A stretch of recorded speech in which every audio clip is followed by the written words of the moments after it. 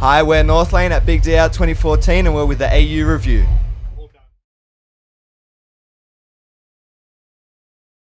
Really good, really good. We played Gold Coast about 4 or 5 days ago now.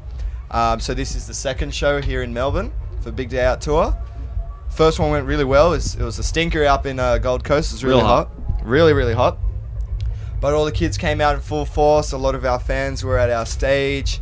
And obviously we're a bit more of a heavy act on this tour. We're probably the heaviest one out of all the bands. So we're a bit out of our water, but you know, we're confident, and you know, we've been surprised that a lot of our fans are actually here at these shows, and we've been getting a good response nonetheless, for sure.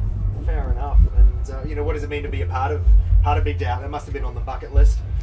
Yeah, for sure. It's legendary.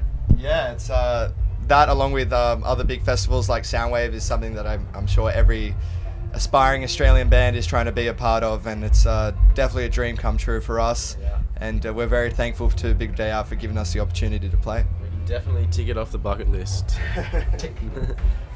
Now Sydney falls on the same day as the Hottest 100. Any predictions? What do you think is going to get up the top there? Wow. Well, I think Vance Joy is going to get pretty close. Vance Joy will be up there. He's we're on the same label as that artist. He's doing very well. Been hearing very good things. Other than that, I don't really have a clue. I reckon Bring Me the Horizon might be up there as well. Yeah, you know, who knows where they'll be. They've been surprising a lot of people. Definitely. But, Carnival will probably up there as well, I'm expecting. Who knows, really. A lot of pop artists will be in the mix as well. Beyonce released a new record that's absolutely amazing as well. It's got video clips for it and everything like that. I think it'll be a surprising mix, I reckon. Yeah, definitely. And for you guys, what's the rest of the year holding? Well, after this, we have a tour in the States. We're doing sort of a split tour. Half of it's with UK band Bring Me the Horizon. Very big shows. A lot of them have been selling out. And then we have about a dozen or so of our own headlining shows that we're going to be doing on mainly the west coast of the States, which is going to be fun as well.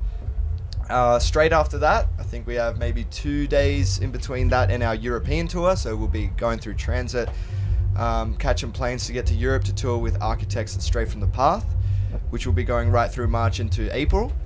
And after that, I think we've allocated some time off for the rest of the year as well, maybe to do some writing hopefully, and obviously spend time with the loved ones as well. Fantastic. Well, sounds like a big year ahead. I hope you enjoy the rest of the shows at Big Day Out. Anyone you're going to try and see today? I'm going to be watching Deftones every night on this tour, and probably catch Flume as well. I want to catch Snoop Dogg, aka Snoop Lion, as well. Tame Impala. I watched them play in Gold Coast.